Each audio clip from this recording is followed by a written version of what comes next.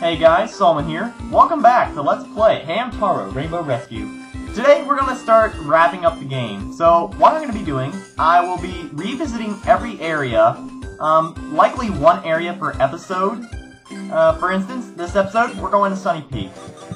And basically what it is that I will do my best to dedicate episodes to particular areas of the game. So, like, say for instance, we're going through, Sunny Peak this episode. This means the videos are probably not going to be perfectly... I'm not going to be trying to push for 15 minutes. It'll be more like, I'll do however long it takes for a section, and afterwards, I'll cut off and work on the next episode. But it turns out I was wrong. You don't get the fishing pole from this guy. It turns out I actually missed an area. It's kind of embarrassing, but I did miss an area. I walked right by it. I completely forgot it was there. So I'm gonna have to pay the price for that, and I'll have to backtrack a little bit for some things. But anyway, I'm gonna also put the ham-hams I put in my party in the description, so you know who I have with me, because for this area I only need 2 for just showing you some of the interactions you can do with Howdy and Sandy.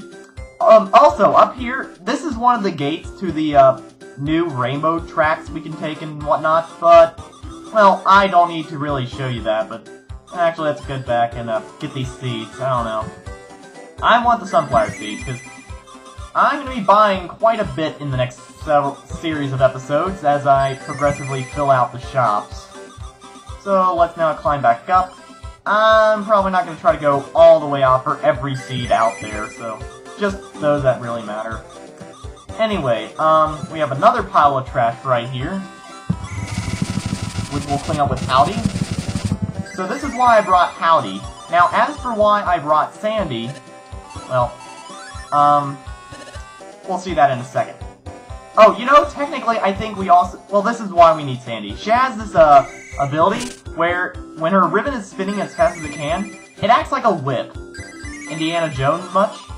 But yeah, I just now remembered, we also need Pashmina to finish off this, one part. This is actually, I think, what I would consider the true reason why I did not get, the fishing rod earlier, is...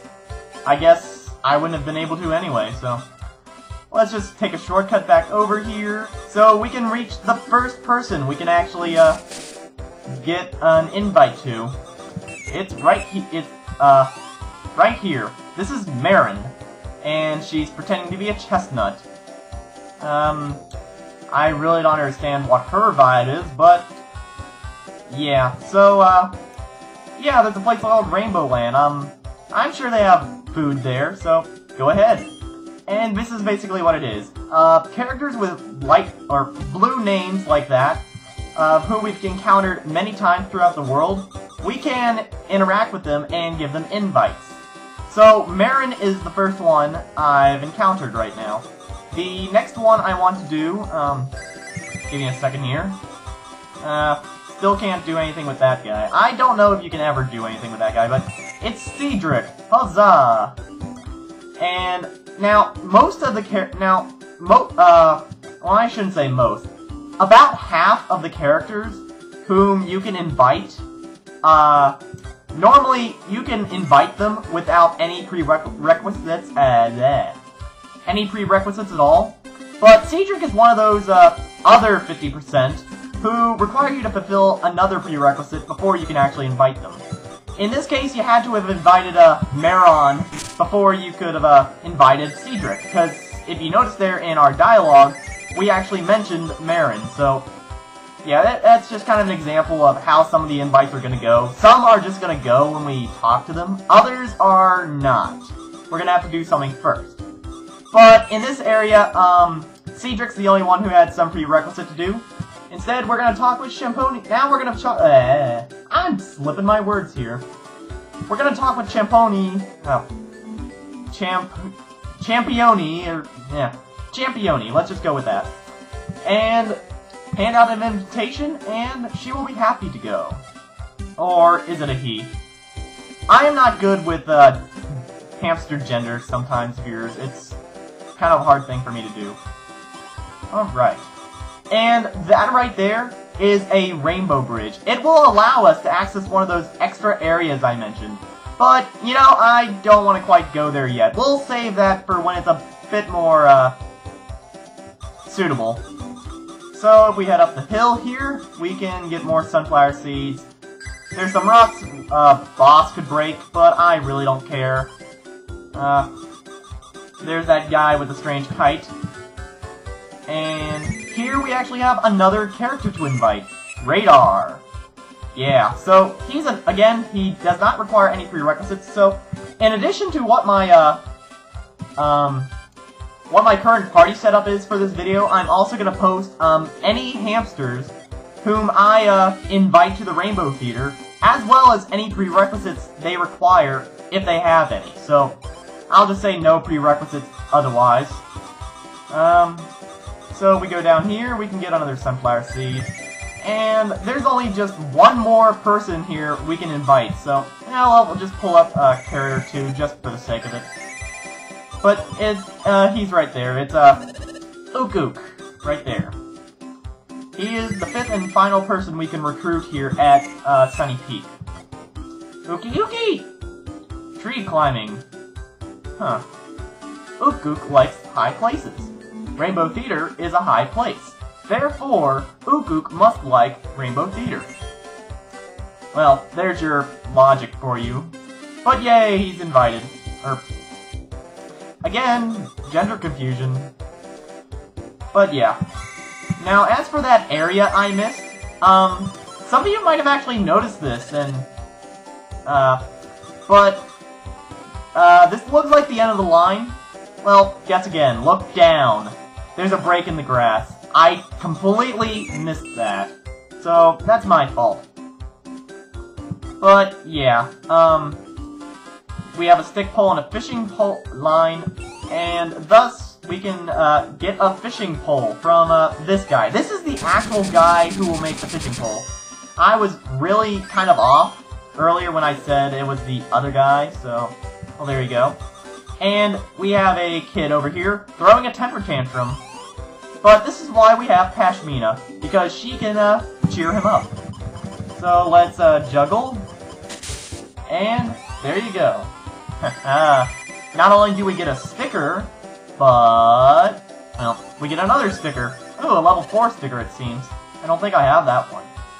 But yeah, we get the Sunny Peak flyer, so now we can access the extra inventory for Sunny Peak. Well, there you go. And we get a bunch of sunflower seeds here. Now, we could just walk all the way around, or we could jump on this raft. So yeah, let's ride it. This will take us all the way back down the mountain. Basically, right here. Conveniently, next to the elder hamster here, who goes fishing. So, now that we have a fishing rod, let's actually go fish. I think this is the last minigame we can do here in Sunny Peak. Let's see, controls. Basically, to fish, you press A when you get an indication, and then you start tapping B like crazy. You'll see here in a second. Basically, the way this minigame works is you get 3 chances.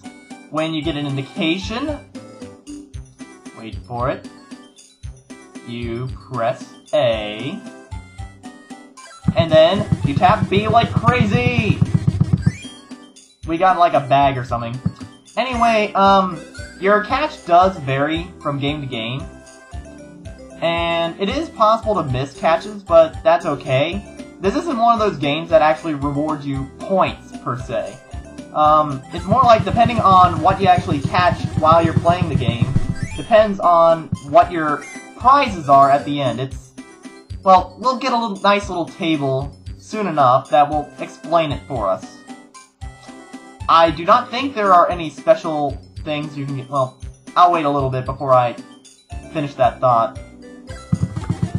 Now, there are some very big fish that, if you're not tapping B immediately, you pretty much lose them immediately. So yeah, this is our trade list. Basically, if you catch a big fish or a medium fish, you get a medium sticker. If you get a bag, it's 1 sunflower seed, sandal, 1 sunflower seed, ball, 10 sunflower seeds, turtle, 3 sunflower seeds. And you can play this as many times as you want, over and over again. So this is not bad for some rare stickers like level 3 or 4. Although you could always just play mini games over and over that really help you grind up on that. What was the mini game in this area that's really good on that? I don't remember, but yeah, that's a pretty good place to just get stuff if you want. So let's see, let's make sure I got everything here from the normal selection, and now we get to look at the special selection. We can get this picture, birdhouse builder, we can get this mat, and we can get another mat, and now let's just proceed to get one of every sticker type here. And there is, well, let's not spoil things. I'm gonna hold that thought to myself until it's more area suitable, so, a lot of these things look pretty familiar. That's just, I guess that's a boss giving a bunch of gifts to, Bijou or something. Cappy and, Panda. Nice. A little flower and another rose or something. And that's all the items we can buy from this shop. So, that basically finishes up everything we can do here in Sunny Peak. I might have to come back later for maybe some stickers that are exclusive to this area, but other than that, there's nothing really else to get here. That's basically it. So, that's it. We've gotten all the hamsters we can invite here. We've pretty much cleaned out the rest of the area, so next time we will explore a different area. So this is Solomon the Stars, signing off. Have a good day. Go back to the clubhouse. Yes.